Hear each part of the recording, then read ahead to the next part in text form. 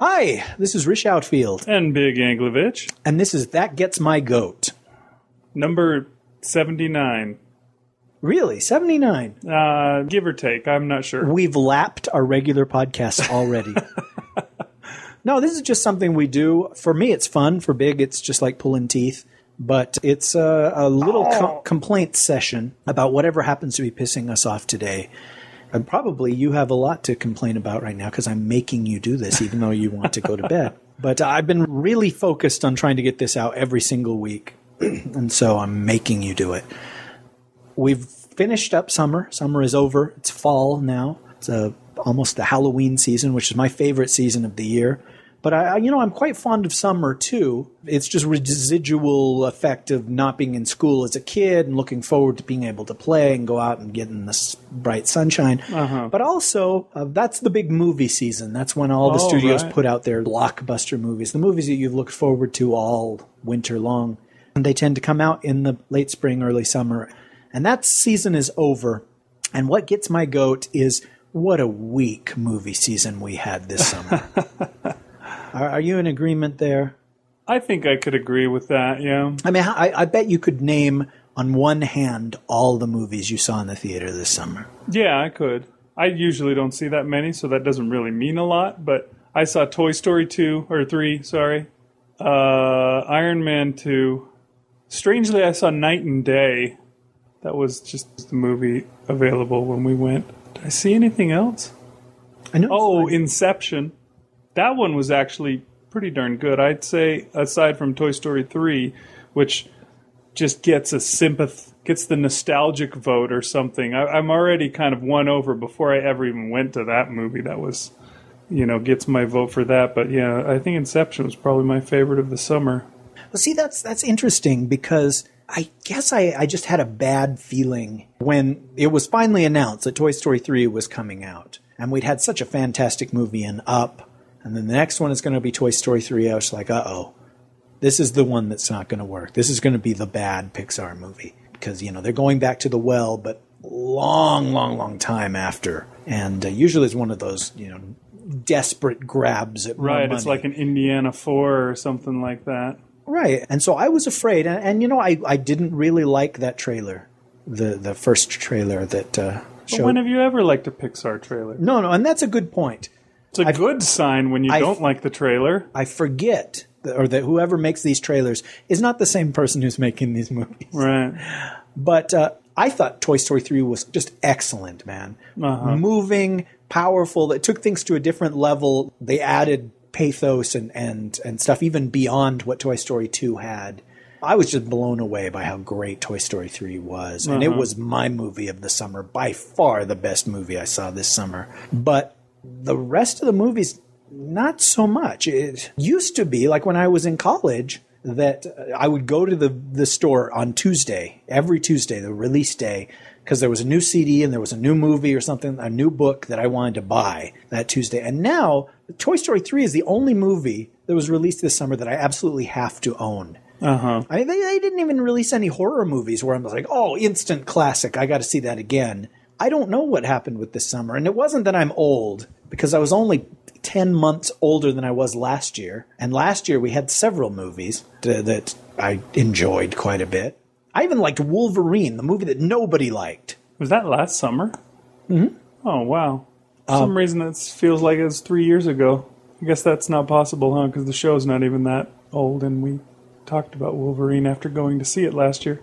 Huh. There would be trailer after trailer, and they all ended with in 3D. And every one of those movies, I'd be like, that looks like something I've already seen. Or that's a remake of a TV show I never liked. Or, wow, really? Why? Why would you cast him in that role? Or, oh, geez, I am old. I don't know. It was all remakes or sequels this summer. It didn't appeal to me. I did end up enjoying a couple of those movies that I thought were not for me. But not enough to say I'm going to buy them. Like Clash of the Titans wasn't as crappy as I expected it to be. Prince of Persia was not as shit-drenched as it appeared to be. But neither of those movies do I need to own. And it's sad because I could see in both of those films potential. I could see where just a little bit more depth of character or dialogue or focus on anything other than special effects would have helped push this movie up another star or whatever you want to call it. Right. I don't know. And so here we are in the October season, and hopefully there'll be a horror movie here that I want to see. But then we're led into the holiday season, and the only movie I can think of that I've just absolutely have to see, opening night kind of thing, is Harry Potter. Uh-huh. Is there anything else this winter that you're just like, oh, that is on my calendar. That's a national holiday. That's heard of anything that I feel that way about. Are you that way even about Harry Potter? I am that way about Harry Potter. I'm pretty excited about Harry Potter. Okay, well, and that looks it's good. It's the big finale, you kind of gotta... Ish. Although, yeah, ish, that's true, because it's not really it's the first half of the big finale. But yeah, I don't know, I could see myself not being as excited as... Because Part 6 didn't blow me away like the last few ones have for some reason. And did that come out this summer? That came out last summer, right? Yeah, I think it was summer 2009. Okay. I don't know why it was that it didn't grab me like other ones have for some reason. But yeah, but I'm still excited about Part 7. Well, I am too. A and B. That's right. You have to clarify. Although I don't think anybody will call them A and B in the future. Or maybe they will. But I think it's just easier to say 7 and 8. Right. I'm sure somebody will say, oh, in Harry Potter and the Deathly Hallows Part 2, I loved it when... And that's something that people complain about, is the whole splitting thing. But I'm really looking forward to that. I think that you'll get the emotional satisfaction by splitting it into 2 that you wouldn't get if you just had to go. Right. We've got 14 hours of film that we got to fit into 2.5. That's kind of the way I felt from Part 6. I think it seemed like there was more to it that should have been there or something. I don't know. I agree, and I didn't hate Part 6, but it was disappointing, and it certainly wasn't emotionally satisfying like the book was. Right. The book, oh my gosh, it was just devastating how it ended, and you got a whole chapter to mourn, which was absent from the film, and that sort of thing. Hopefully they can avoid in these last 2 movies just by saying, okay, you know what, people love the owl. All right, let's give us 7 minutes for the owl instead of 2 seconds. Right? No, and I don't know how long they're going to set aside for that. We'll see. But I am looking forward to that. And another movie that I was looking forward to was... Avatar: The Last Airbender? No, there's no movie called that. Oh. Was Disney's Rapunzel. Was right. Supposed to be coming out this fall. That movie no longer exists. It's been replaced by a much more teen, tween-centric, male-centric film called Tangled. In 3D. See it in 3D. Hey, go see it in 3D. Fuck you. Sit your ass down. I want your extra $2.50. Also available in 2D. Oh, okay. Well, then maybe I'll actually see it. I don't know. They had me, and then they lost me. Uh-huh. It was originally in development as a 2D. No, let me rephrase. It was originally in development as a standard... Hand-drawn traditional animated film, and then tossed out when those went away, and then resurrected later as a 3D CG... What? Tell me again? CG or... Computer animated film. But Don Hahn, I think, is directing it, who did Beauty and the Beast, or did The Little Mermaid, or did Home on the Range. One of those 3 great films. And... they've tried to make it look a lot more traditionally animated rather than maybe the boxiness or the super realistic way that CG can be. And yeah, they had me. And then for some reason, one of the pencil pushers, one of the eggheads, bean counters, the bean counters said, well, this is a movie for girls, and those traditionally don't make as much money, because we don't want any girls to be buying our stuff. I mean, they got the Disney princess stuff, and we don't even have to release those theatrically because girls are so stupid. We need to redo it so that it appeals to boys, and boys won't go see a movie called Rapunzel. And boys don't want a love story. And boys aren't going to buy action figures of handsome princes courting Rapunzel. So suddenly they fired... They replaced the voice actors. With Mandy Moore. With Mandy Moore and Chuck. And they changed the title to Tangled. and they put out one of the shittiest trailers imaginable to get boys interested in the film. And they turned Rapunzel, or maybe this was always the case, but Rapunzel is Medusa now from the comic books. What are they, the Inhumans? The Inhuman Medusa. Her hair is not just long, it's alive. It's so amazing to see my influence on you, that you know who Medusa is. And my introduction to Medusa was, what do they call that? On Wizard magazine, where they have the Twisted Toy Fair Theater comic book. I can't think of the Black Bolt, where Black Bolt gets married to Medusa or whatever, and he can't say anything because his voice is his power, and it like blasts everything, so he doesn't say anything as all these weird things are happening through this Twisted Toy Fair Theater, and then at the end they're toasting or whatever, and they hold up the glass, and Medusa holds up the glass with her hair. And he looks around and he sees that all her hair is above the table, and yet somehow a different bit of hair is holding up the glass, and he goes, "What the?" And boom, everything blows up, and that's the end. But yeah, that was my introduction to Medusa, which I thought was very, very funny. That is awesome that you remember that. You crystallized it perfectly. Shoot, what was I going to say? I guess it doesn't matter. You were talking about Tangled. Oh, well, these movies, again, if they're good, become beloved. Wizard of Oz has a girl as a main character, and it is one of the most beloved films of all time. The Sound of Music has a female main character. One of the biggest hits ever. Up until Aladdin, these Disney films, they do what they could, but the big hits were the ones with female main characters. These huge hits. Your Snow White and the Seven Dwarfs, your Cinderella, your Sleeping Beauty, your Little Mermaid, Beauty and the Beast, Fox and the Hound. Fox and the Hound. These all were giant hit movies, all female-centric flicks. And suddenly, in 1995...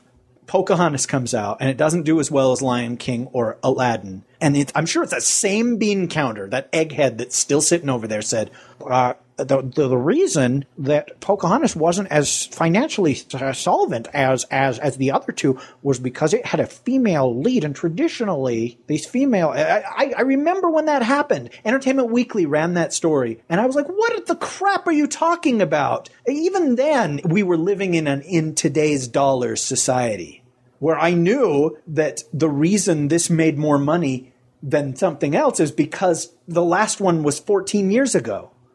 Anyhow, I really wanted there to be a fun throwback type Rapunzel movie. Now, okay, Princess and the Frog didn't do all that well because it has princess in the title, obviously, because it's girl-centric. I don't know. Sometimes when people complain about the sexism in Hollywood and just how male-centric it all is and teen male-centric, I'm just like, oh, shut up and make me dinner. Wash the dishes while you're at it. But in this case, they're totally right. It's just like, how insulting do you guys have to be? Can't girls have a movie franchise? Can't girls have stuff that's aimed at them? They make money. They go out for girls' night. They buy tickets just the same. Female lead in Titanic, man. There you go. Biggest movie, was until 3D tickets supplanted that. Okay, the next year's Pixar flick, besides Cars 2, woohoo, was this flick called The Bear and the Bow? Is that right? I think that's what it was called, yeah. The Bear and the Bow. And they've changed the title to Brave. Oh, yeah. That's the title, Brave. Dude, nobody, friggin' Sir Sean Connery could come up to me and say, look, lad, Brave is a much better title than Bear and the Bow, and would you like some pussy galore? And I would have to disagree with him, dude. I have to just say no. No, sir. Nope. Mr. Wait, Connery. What did you say about the galore? What galore? A lot of vagina. And I will plenty O'Toole, named after your father, perhaps.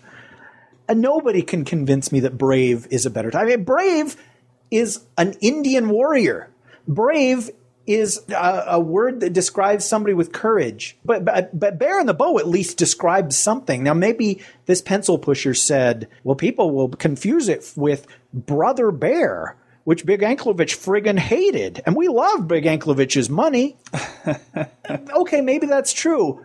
But, Monster House and House of 1,000 Corpses both have house in the title, and nobody's going to confuse it with Little House on the Prairie, okay? But they did confuse it with Kid and Play's House Party. That was a big problem. That's what it was. Well, okay, I take back. If we had R8OT working on this part of the show, I would ask him to cut all that out because you've proven me wrong. No, and so the third thing that I'm upset with Disney about is Newt. Affirmative. Newt was a Pixar film that was supposed to be coming out. Gary Rydstrom was the director. The story was that the Amazon rainforest has been completely screwed over, and the natural habitat of this very rare newt has been destroyed, and there's only 2 of them left. But luckily, it's a male and a female. So these 2 newts are put together, and it turns out that the female absolutely detests the male. And it's like a bickering romantic comedy. Joe Pia would have described it as The Land Before Time meets It Happened One Night. And no one would know what he was talking about because he couldn't say there are 2 newts and they need to get together to continue the species, and she hates him. I've seen production art for this, and I was so on board for this flick. It was like it's friggin' Wall-E over again. And they canceled it. They've killed this project, replacing it with Monsters Incorporated 2. My mommy always said there were no monsters, no real ones, but there are.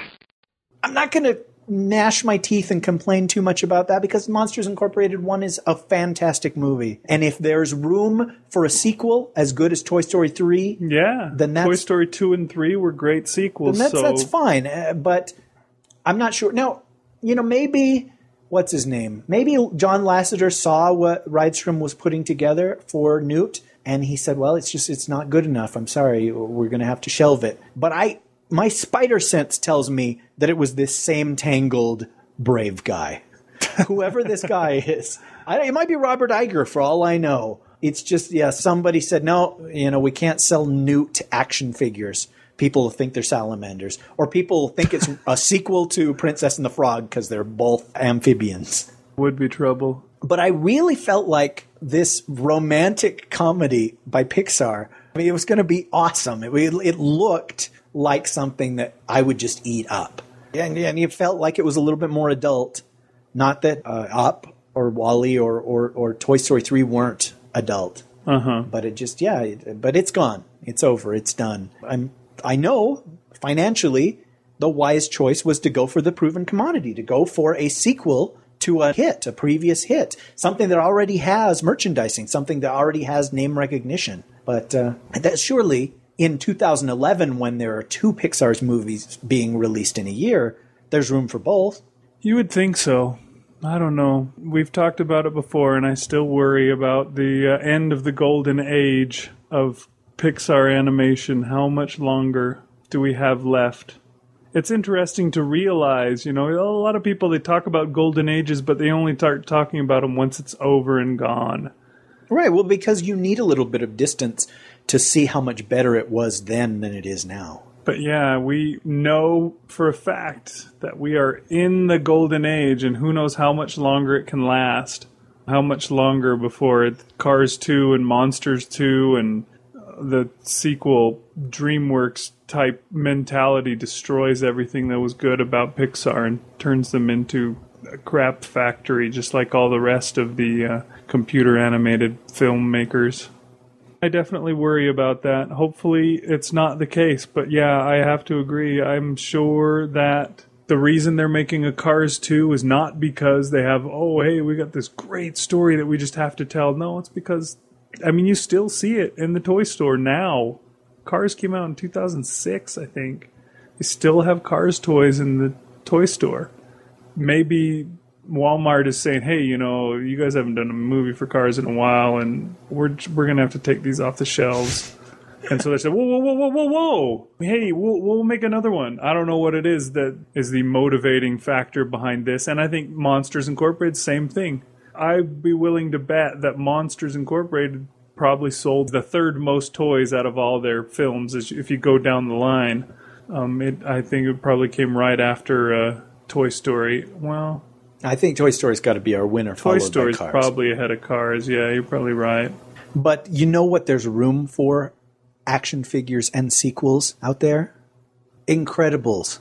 Incredibles 2, Incredibles 3, Incredibles 4. In what world do we live where we need a Monsters, Inc. 2 before an Incredibles 2? Yeah, definitely. That doesn't make any sense to me. I mean, that felt like the beginning installment in a whole series of adventures of the Incredible family, of the Parr family. I mean, we had a perfect sequel set up at the very end, too. And they haven't even done a short film with the Underminer. Little short adventures or something. But they've been doing Cars tunes, do the tall tales that Mater tells everybody. There's that. But no, they haven't gone on with the Incredibles. Yeah, and I would have no problem if they did short films with the Toy Story characters. Yeah, I totally agree with that. The Toy Story characters are so beloved at this point that it would take a serious misstep for me to go, oh yeah, I'm done with them. I hear you. They're real, three-dimensional, wonderful characters. That my nephew is 2 years old and he loves them. I'm as old as the hills and I love them. I don't know. And it's just that whole playing it safe, let's look at the bottom line above all mentality. And yet we had a summer where the most talked about movie, the movie that everybody freaked out about in that way was Inception, which was Dreamscape notwithstanding, totally original, totally unlike anything you've seen, difficult to even explain. It's certainly difficult to put in a this meets this right. sort of vocabulary. And thankfully, that movie made a hell of a lot of money. And so hopefully every single studio head the next week said, what do we have, that's something like that's unusual, that's interesting, that we can say, go see it because it's not going to be like anything else that's coming out this summer. I don't know. Maybe somebody out there is probably right now saying, oh, Tron 2. But there's a word in that sentence that just puts a hole in the whole argument. I don't know if next summer is going to be better. I hope it is. I'm willing. I still have enough hope left in the bucket or in Pandora's box to say, yes, I hope that next summer is better. We've got some movies I'm looking forward to, but we've also got the Smurfs feature film. Oh. I pray to Shiva, let me die, but I do not. So, there's this thing, there's things to complain about. Hopefully there's a little bit of hope. I said hope twice in the same sentence. Good night, everybody. All right. See you later. That Gizmo Go is produced under a Creative Commons 3.0 license. Apparently, the creative in Creative Commons doesn't mean anything. And it's like a bickering romantic comedy. Joe Pia would describe it as, what's that? It starts with an O. One night, once a night, only one night, one night. Oh, help me. Cary Grant, Katharine Hepburn. It happened one night. It happened one night meets RoboCock. No, what's a movie? It happened one night meets Land Before Time, I'll say it. I was going to say Fern Gully. Okay.